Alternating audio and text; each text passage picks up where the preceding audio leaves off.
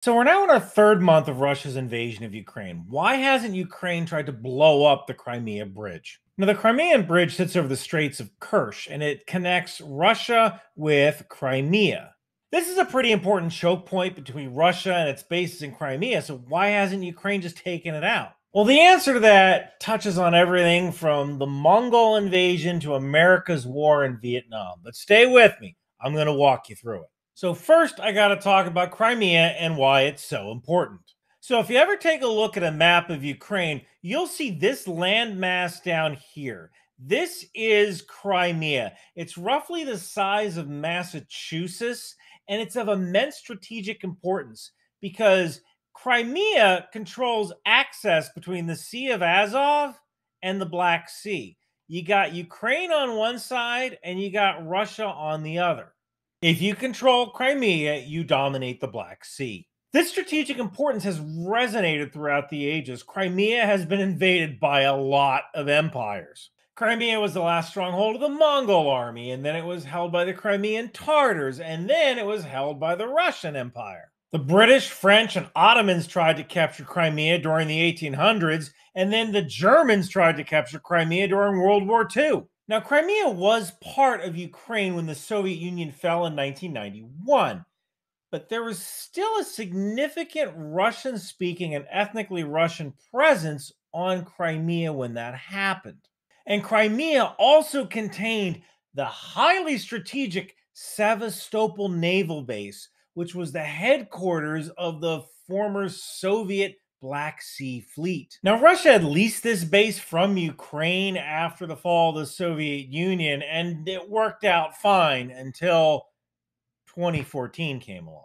You see, back in 2014, Ukraine was in absolute chaos after Ukrainian President Viktor Yanukovych, who was pretty close to Russia, was ousted from government. President Vladimir Putin of Russia decided to take advantage of this situation and send troops into Ukraine, only these troops had no insignia, no markings. In fact, they were dubbed little green men by the press. These soldiers took over Crimea slowly over the course of a month, and Ukraine just didn't have the ability to fight back. And when this happened, this was crazy. It would be like Canada annexing Michigan and America being too poor, corrupt, and preoccupied with internal politics to do anything about it. And now we come to the bridge. A few months after Russia annexed Crimea, they started planning the bridge. This bridge would have 2 rail tracks and 4 road lanes, and it would allow someone in Moscow to vacation in Crimea in just 33 hours on the train. The bridge was completed in 2019, and it pretty much sealed the deal that Russia was never giving up Crimea. This bridge is of immense strategic value, and Russia is definitely using it to bring troops and supplies into Crimea that go forward into Ukraine. Okay, so Crimea is important. The bridge is important. The Russians are using the bridge to funnel troops and supplies.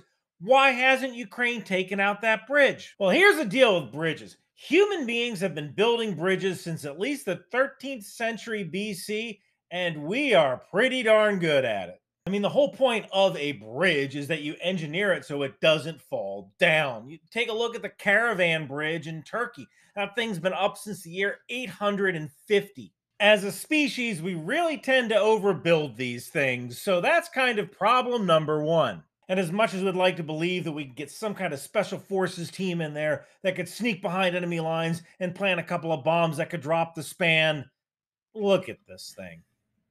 The width of the rail bridge is 15 yards. The width of the road bridge is 27 yards. You're not dropping this with a brick of C4. This controlled detonation in Germany took 256 pounds of explosives to collapse the bridge. A special forces team is not humping in 256 pounds of explosives. Okay, so what if we bomb the bridge? Well, that kind of has its own problems. The Kerch Strait is known for bad weather and windy conditions, but let's say it's a nice day, a perfect day for bombing. Okay, quick explanation on parts of a bridge. These things sticking up out of the water are called piers. This thing here is the superstructure, and the length between these two piers is called a span. Our mission is to collapse this span, at least one. Well, technically two, because we have to collapse the road bridge and the rail bridge in order for this to be effective.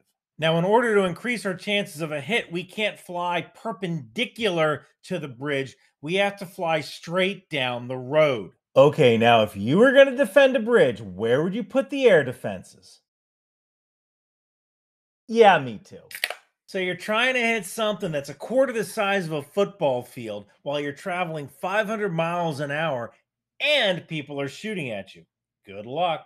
Look, man, if a bridge is important enough to bomb, it's important enough to defend really, really well. Now, I know what you're thinking, Ryan, why don't they just use a laser guided bomb? Then it's fry me a salo, I'll be back for breakfast. But let's talk about the size of this bomb. And now we get to talk about Vietnam and the Thanh Hoa Bridge. This is the town of Thanh Hoa, Vietnam. And this is the Thanh Hoa Bridge, over which all sorts of supplies went from North Vietnam all the way down to South Vietnam.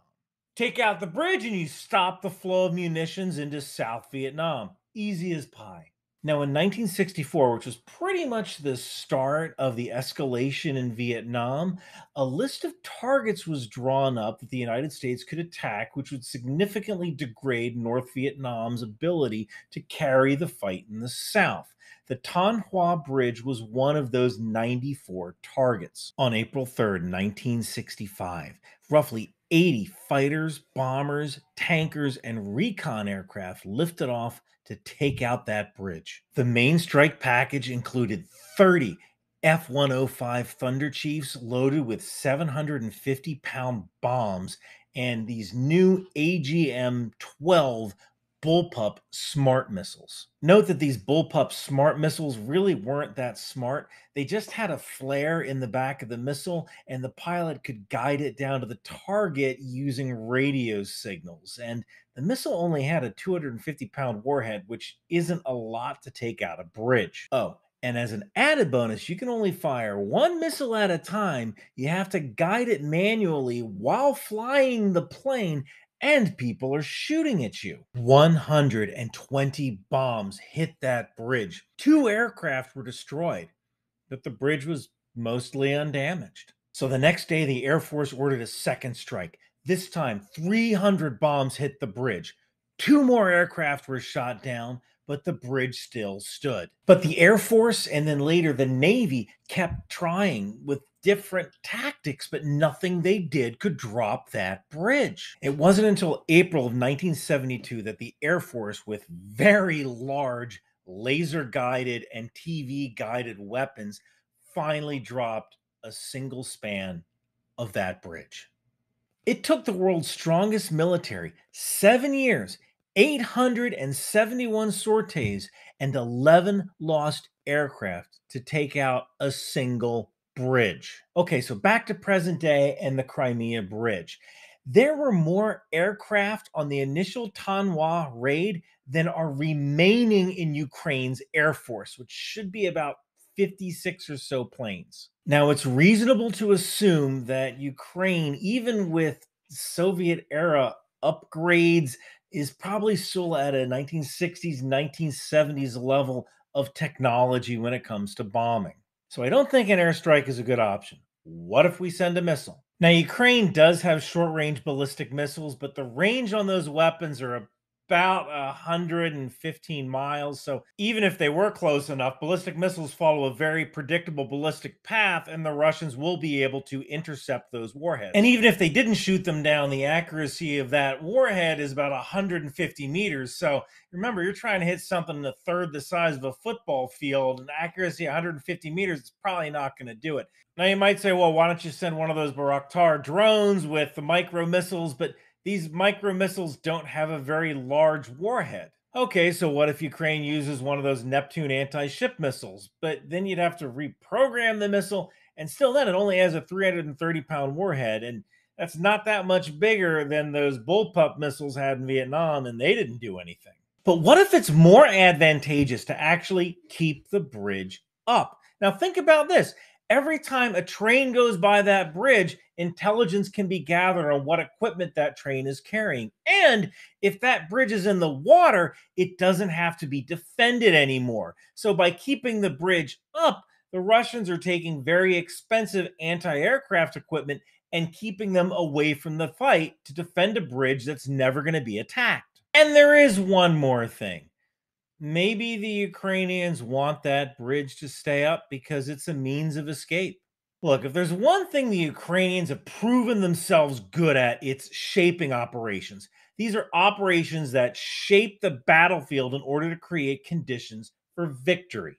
Maybe Ukraine is shaping a long term plan to actually take back Crimea. And as ancient general and philosopher Sun Tzu once said, give your enemy a golden bridge to retreat across. Thank you for watching.